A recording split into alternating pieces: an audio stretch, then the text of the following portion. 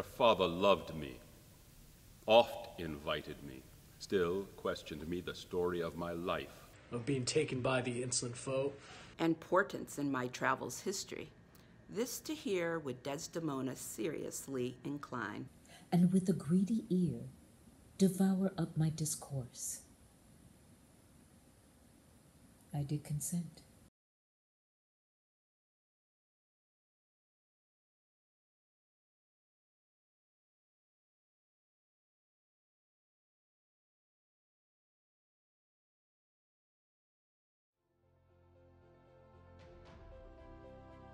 That my youth suffered, my story being done, she gave me for my pains a world of sighs. She swore in faith.